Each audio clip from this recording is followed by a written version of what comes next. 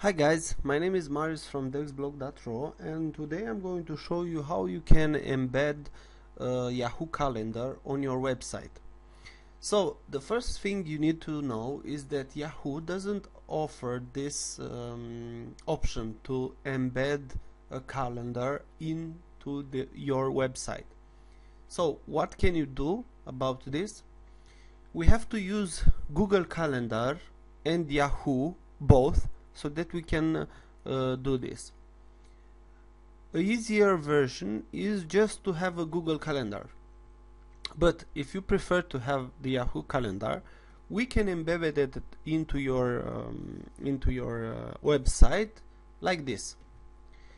So just go to Action, and here we have the option Share. You must specify share with everyone and continue.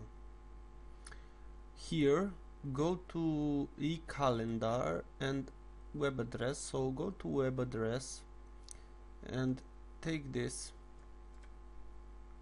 right click it and copy.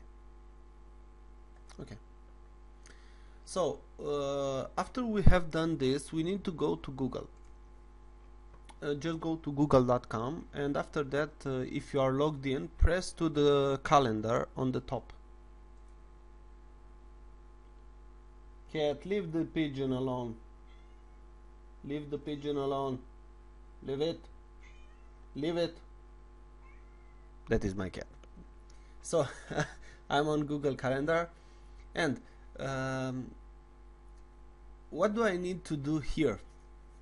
I need to add the calendar so that I can implement into my website. How can I do this? It's quite easy. On other calendars, just press here, add by URL. Make this calendar publicly accessible, mark it, and here just paste the URL, add calendar. Click on this, and you see here the calendar will be indexed by Google Calendar. Here it is. Here is the Yahoo Calendar. How can you share it? It's quite easy. Just go with the mouse over it, and here you have an arrow, and just go to calendar settings.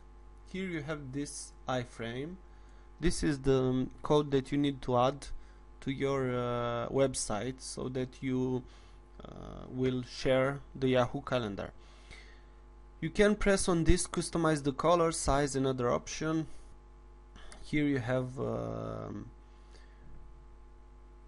the option to customize your calendar. You can set it to start on a day, to the language of the calendar, also navigation menu, date. You can do a lot of things here.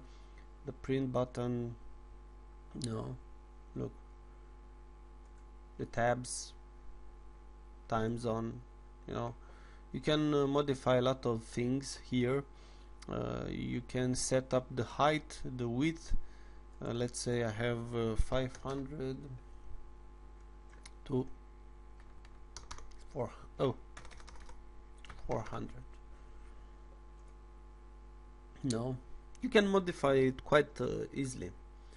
So this is how to share it. Take the code here that you have here, the HTML code, and add it to a WordPress page, to a widget, to a HTML page, a PHP file, whatever you want to show your calendar.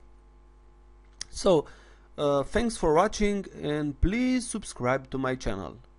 My cat will be very pleased. Bye bye.